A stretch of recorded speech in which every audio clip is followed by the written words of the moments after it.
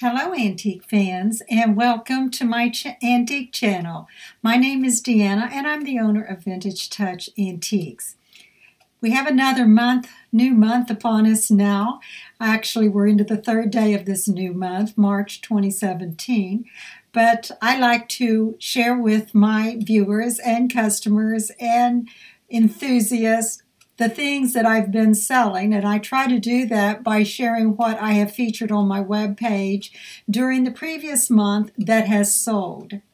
And so that's what I have up here right now on my web page, is the album that shows what pieces that were featured here did sell in February 2017.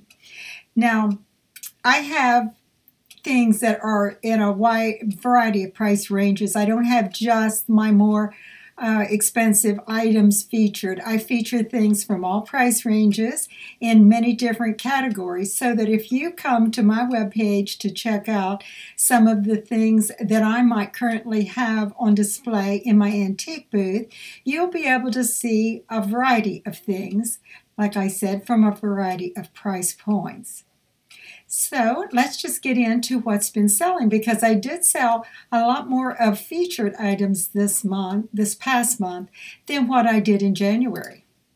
And the first item that I'm going to show you are these little infant shoes. They were like the little black and white spectator style of infant shoes with the button straps, a double button strap in fact, and those sold for $25.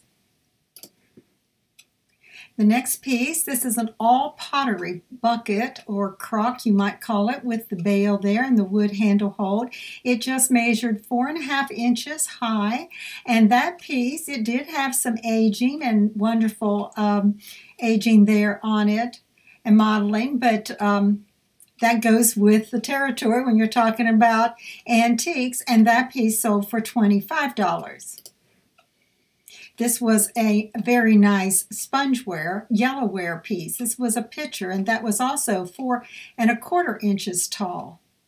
That would have been such a wonderful piece to add to your early china and pottery collection. That one was priced at $13.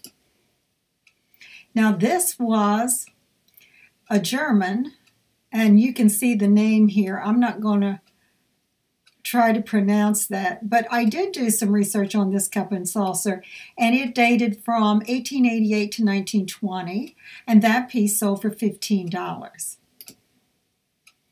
Now this was shown in one of my haul videos, I think, maybe even new arrivals, and this one was a fluter, which is a piece, very heavy cast iron base that had the patent date on the bottom of that of 1866, and this laundry piece was used to put the pleats into collars of the clothes back in that time period, and that was priced at $37. And this was an early wood-handled wire whisk. As you can see, all the different wires there, and that would have used to beat batter or something like that, and that one sold for $9. Now this was a little tin bud vase, and I just had a little plastic flower stuck in it there, but it was a 5¾ inch high tin. You can see the embossing there on the base of that. Very simplistic, and that's what primitive and country lovers really enjoy, and that piece sold for $9. This was a very early pincushion. This was in velvet and satin. It was a pillow shaped, a 6½ by 6½ square, and this was a hard stuffed, straw stuffed pincushion. That one sold for $18. I really like that because I like the old straw stuffed pincushion. Now this was a Dietz barn lantern. Incidentally, if you go to my space for a lantern, the fill cap that's on the lanterns, I usually always have in my locked showcase. So you'll have to get one of the clerks there to help you get that out, because unfortunately they get taken. So that is just for those who may be interested in a lantern in the future. But this lantern did sell for $29. And this, it had a lot of wear to it, but it was a very early red pepper spice tin. It had that early dispense top there. It was, the name on that was Batavia. You can see it right here, but it's not very clear. That one sold for $9. And this is a 4-blade cast iron handle here, dough cutter. That would have been used in your butter bowls and things to cut dough or on your cutting board. And that one sold for $12. This was up there with my Valentine display, and I did show this in one of my other videos when I found it. And this was just a very pretty collar there, a satin candy box with the cameo decoration. And that was just priced at $5, and someone got a real good deal there. Now this is a 30-inch long infant dress or slip. Because it's sleeveless, it could have been worn under another dress, or it could have been worn as a little sundress. And that piece I did have for a while, and I reduced it to $20. And that piece sold this past month. Now this was an online sale. This was just a little berry basket with these 5 shaker style clothespins. These are early clothespins. This one had a little split in it, which happens sometimes. But these 5 pins ranged in size. I think they were about 3 3/4 inches long to 4 5/8 inches long. Those are kind of hard to get a hold of, those early clothespins like that. And that whole set sold for $16 from my online store. And this is a plank sign that had the lava soap advertisement there. Real cute piece that would look real good in your laundry room as a display piece. And that sold for $13. This is an expandable wall rack that had the brass tip. Sometimes they have porcelain. This one had brass. And that, you hang your hats or lightweight coats on them. And that sold for $15. This was a shop sale only item. In other words, I wouldn't have shipped this because of the weight. But this is a 12-inch high primitive wood bucket that had it was a large bucket. It was 12 inches high, like I said, and it had its original green paint. Very attractive, very desirable. That one sold for $69. Now this was an applique that would have the fan, the silk Victorian fan piece. There was an applique piece that would have been used probably in a quilt maybe. Sometimes you get those pieces like that which were never assembled, and in this case it was put into a frame, an oval frame there, and that sold for $20.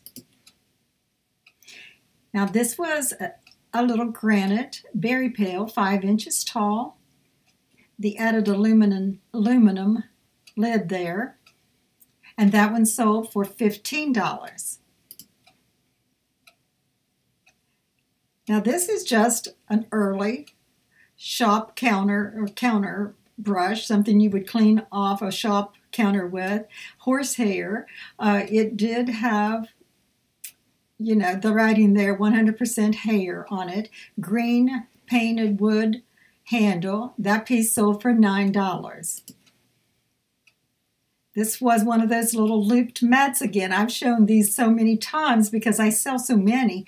But this one was a square one, which was just 5 1/4 inches square. So that made it a little more unusual. Black is another harder to get collar for them. And that one sold for $12. And this was another online sale. This is an early wood fishing tackle. They call them pencil bobbers or floats. You can see the early green and yellow paint there, and the reason they call it a pencil bobber is because this part looks a little bit like a pencil, I guess. And that's sold for $9 online. Another online sale was this granite mug, and this was one of those mottled gray graniteware mugs that was 1.5 cup size. That one sold online for $8. And then this was a funky, I guess, that's what I'm calling it, a funky necklace, metal and glass balls there. Real cute, $7. And a hat stand that had your gold decorated detail around the bottom. This was wood. A lot of people use these for display in their shops if they're dealers. And this one sold for $10. Another beater. This one looks more like a bed spray, and that has the wood handle there. Another way to whip up your batter, and that one did sell for $10. Now this was also an online sale. This is an early 1900 St. Patrick's Day postcard, and that did sell for $6 online. And then I did sell this Towware dome top little chest there. I did show a video a while back on my Towware collection. This was one that I had for sale. That one was from the 19th century. It has the drop-down latch there and the nice painted decoration on the front. And that one sold for $59. And that brings us back to the beginning, which concludes what's been selling for February 2017. But before I close, I'd like to direct your attention to the description of this video, where you can find links to my online store, which is where we see this particular album, as well as my featured items. And those featured items sometimes are in my shop, and sometimes there's a few there that are in my online store. There will also be a link to my online store, and so I would invite you to check that out. I sell antiques and vintage items there. And also, if you see anything that you're interested in, it can be transferred to my online store for online purchasing. Also, let me invite you to visit my antique booth if you're ever in the Hagerstown, Maryland area. My antique booth is located in Antique Crossroads. It's a large one-level mall, and my booth is on the left side of that mall, third row. I have a big Vintage Touch antique sign that hangs in the back of my double space booth. And of course, let me invite you to subscribe to my channel if you haven't done that already. I would just love to have you as part of my viewing community, and I would love to have you just click on that notification bell so you don't have to miss any of my videos. And I have a wide range of videos that are antique related in different playlists, so I'm hoping that you will enjoy that and subscribe. And then finally, before I close, let me remind you and encourage you in your collecting of antiques and to learn the history of them, because when you own an antique, you own a piece of history. So bye-bye till next time.